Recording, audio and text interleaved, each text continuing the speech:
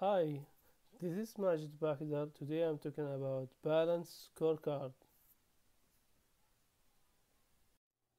The Balance Scorecard definition is management tool that provides stakeholders with a comprehensive measure of how the organization is progressing towards the achievement of its strategic goals.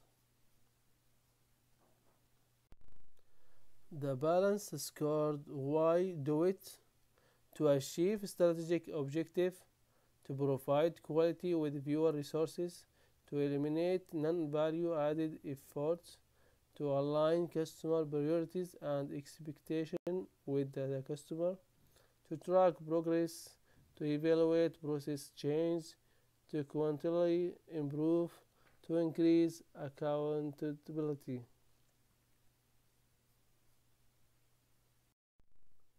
Mission and vision, it has two paths to get the goal: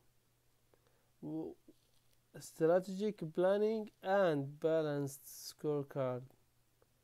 That result: activity based costing, economic value added, forecasting, benchmarking, market research, best practice, Six Sigma, statistical process control, re-engineering, ISO 9000, 13, ISO 13485, total quality management, empowerment, learning organization, self-direct work teams, change management.